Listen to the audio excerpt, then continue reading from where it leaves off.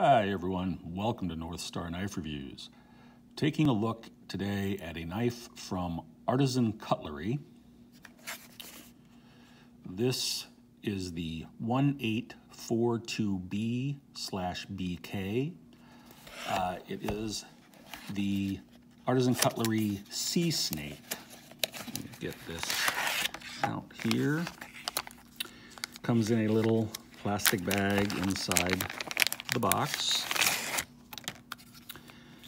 and as you can see, it's set up as a neck knife, although you could get some sort of retention system that you could put on your belt. I believe it's a little big for my taste for a neck knife, but you could certainly use it as that.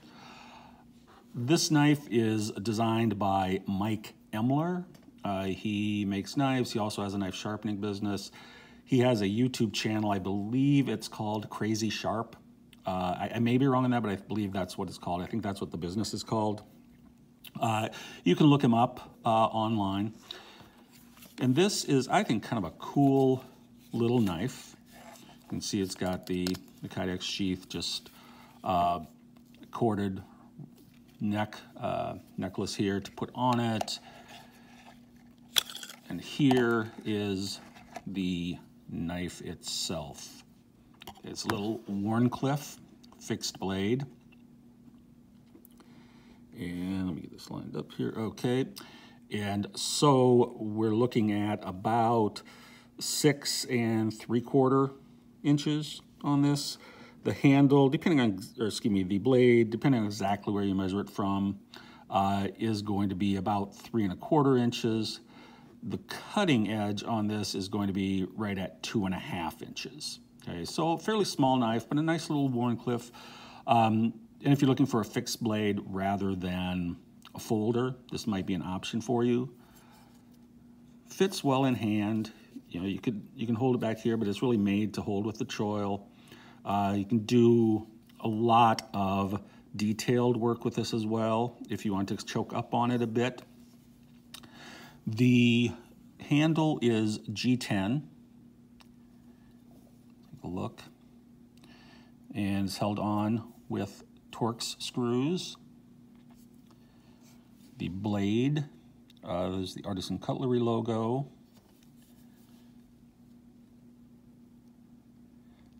And you can see Mike Emler design is made in China. And the steel on this is AR RPM 9. AR RPM 9 is a powder steel. It is basically the powdered version of 9CR18 MOV, which is the equivalent of 440C. So basically what this is 440C, only a powder metallurgy version rather than ingot steel. And so it is going to have smaller carbides, and it is going to, at least presumably, hold an edge longer. I can't attest personally to how long it's going to hold the edge. I've had it a little bit. I really haven't used this much, though. I do have another knife in AR RPM 9 that seems to be holding up quite well, even though it's not my favorite knife in the world. It's the CJRB Milea. I've done a review on that. Don't care for the knife all that much, but the blade seems to be good quality. Some other people who I've seen doing some testing on this, I think Pete at Cedric and Ada did some testing on the AR RPM 9. It appears that it holds an edge about as long as a D2 blade, which is going to be longer than a 440C blade would hold it. So you are getting a little better edge holding ability, but you still have the other characteristics of the 440C or the 9CR. You know, though they're both 9CR and 440C, which are very, very similar, are very corrosion resistant steels because they have a fair amount of chromium, and they're relatively easy to maintain. You know, I like 440C as a steel, and this appears like it's going to be very similar to 440C in ease of maintenance, but hold an edge longer than the ingot version of 440C. So I like this knife a lot. It is very comfortable in hand. The only thing I do wish was that the handle was a little thicker.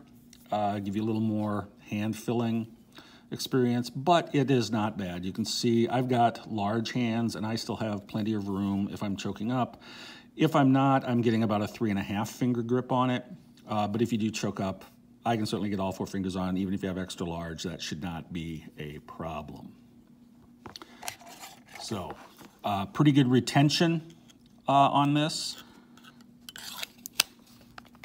You know, not going to shake out. So certainly I wouldn't have any qualms that way about carrying it as a neck knife. It's just a little bit on the large side for my taste.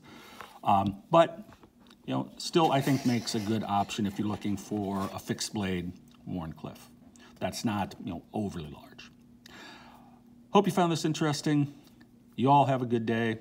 I will catch you next time. Thanks for watching.